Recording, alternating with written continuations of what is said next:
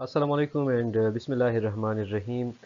We are here with a new lecture and that is leucopoiesis. So in this lecture we will discuss the process of leucopoiesis, what is exact definition of leucopoiesis, their stages, agranulopoiesis and granulopoiesis. My name is Tanveer Tara and I am lecturer at Sarhad University of Science and Information Technology. So let's start. While learning haemopoiesis or leucopoiesis or erythropoiesis or likely thrombopoiesis, we cannot ignore this picture because this is a very basic picture, and here we have pluripotent stem cell as we have discussed earlier in erythropoiesis that from here erythrocyte are developed through the process of erythropoiesis and here platelet, while we have now five type of cells and that are granulocytes and agranulocytes. Granulocytes are those cells which have granules and agranulocytes are those cells which lack granules in their cytoplasm.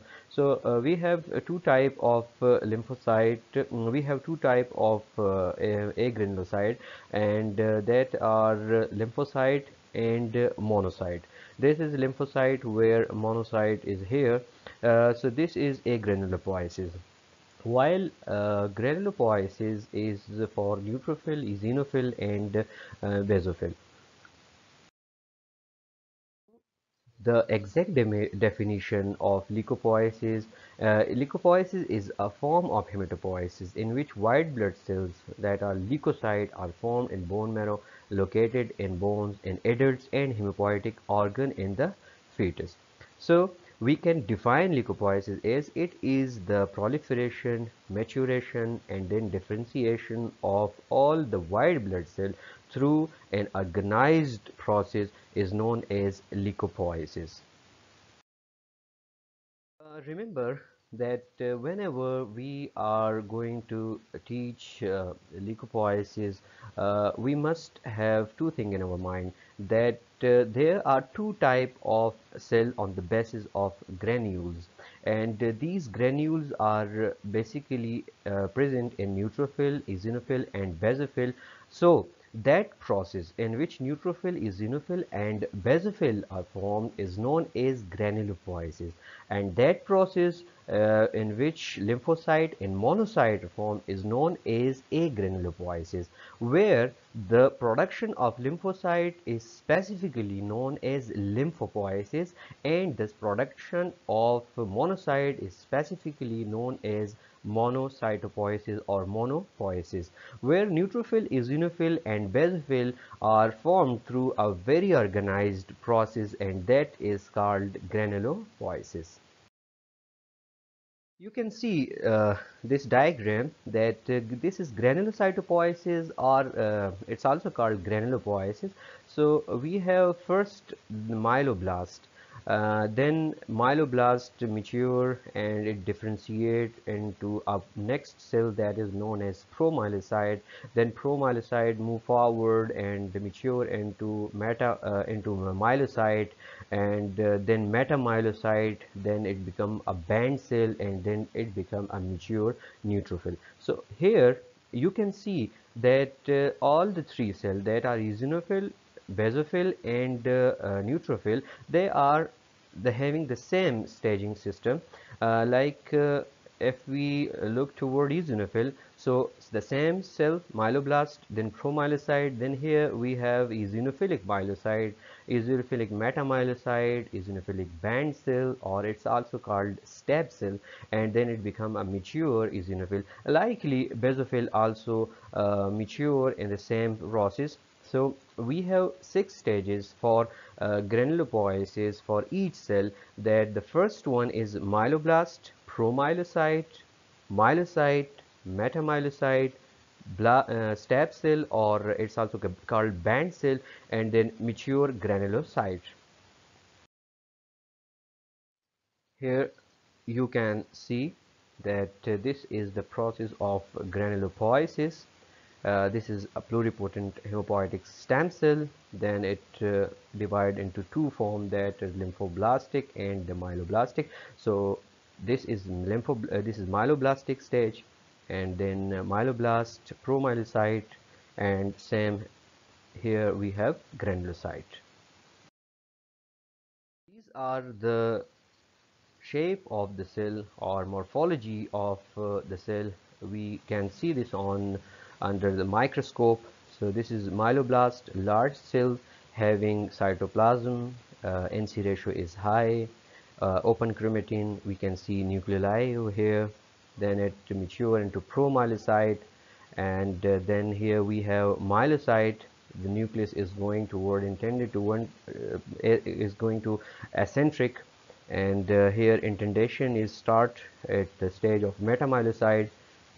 Here these indentation become more prominent and it become band or stab, and then this nucleus is going to become lobulated, and here we have 3 or 4 lobes here, like eosinophil have 2 lobes and neutrophil have 3 to 5 lobes.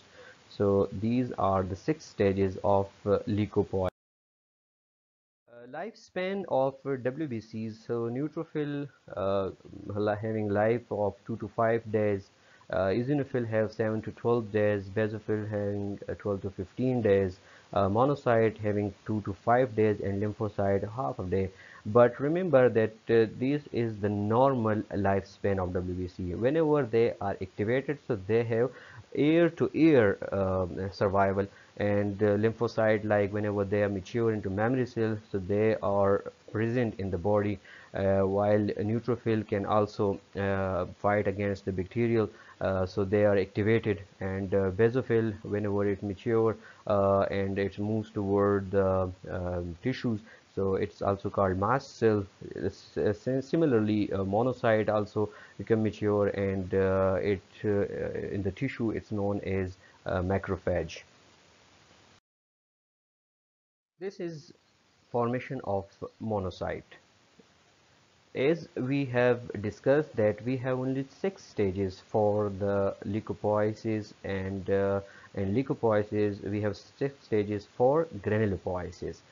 Here this is monocytes, and the formation of monocyte is known as monocytopoiesis.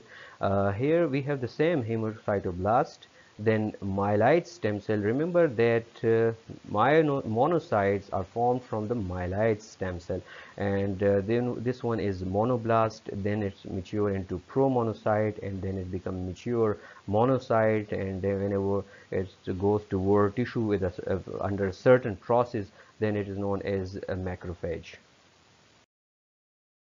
So, here we can summarize our stages that in granulopoiesis we have 6 stages that are blast, then myelocyte, then metamyelocyte, then we have band, and finally we have mature granulocyte. While in monopoiesis we have only 3 stages, that is monoblast, promonocyte, and then we have promonocyte, and then we have monocyte. Similarly, in lymphoblastic series we have only 3 stages, like lymphoblast, prolymphocyte, and then we have lymphocyte. So we can conclude here that granulocytopoiesis having 6 stages, and agranulopoiesis having only 3 stages. Now you can think that why monocytopoiesis or lymphocytopoiesis having less number of stages than the granulocytopoiesis. It's because in granulocytopoiesis we have also having the maturation of granules. We have also appearing the granules, that is primary granules, secondary granules, or large granules or small granules. That's why it has 6 stages. While on the other hand, agranulopoiesis lack granulocytes. That's why it has only 3 stages. So this is a monoblast, and it is a large cell having 15 to 25 micron. Nucleus is oval shaped, and it having cytoplasm without granules, or sometimes it has granules, and it differentiate to the promonocyte, that is next stage to monoblast. Monocyte, and it's divide twice in the course of their development into the monocyte. It is smaller than the previous stage, and it has somewhat irregular nucleus. Then we have final step, final stage, and this is monocyte. It is the largest stem, it is the largest cell, and it has irregular nucleus. Its cytoplasm is like bluish gray, and it's a mature monocyte enter the bloodstream, then it circulates, and then whenever it enter connective tissue where they mature into macrophages. This is a monocyte, an active monocyte on a peripheral smear, and it has also vacuolation, bluish grayish cytoplasm with irregular nucleus. So this is the process of lymphocyte production, and this is known as lymphopoiesis. Uh, you remember that it is also a granulocytopoiesis. This is a granulocyte, and it having only three stages, as like of a monocyte.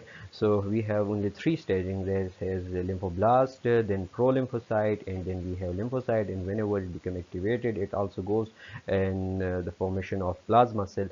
So summarizing this lecture, we conclude that during the study of leucopoiesis, we have two type of formation. One is known as granulocytopoiesis, and the other one is known as agranulocytopoiesis.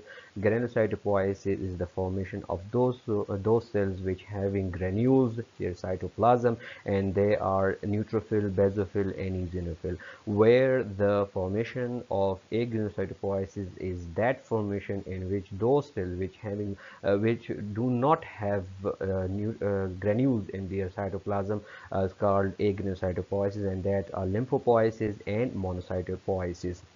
Likely granulocytopoiesis, we have six stages, like erythropoiesis. In erythropoiesis, we have six stages.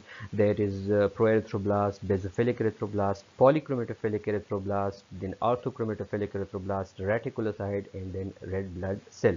In leucopoiesis, where in agranulocytopoiesis we have monoblast, then we have promonocyte, and then we have monocyte.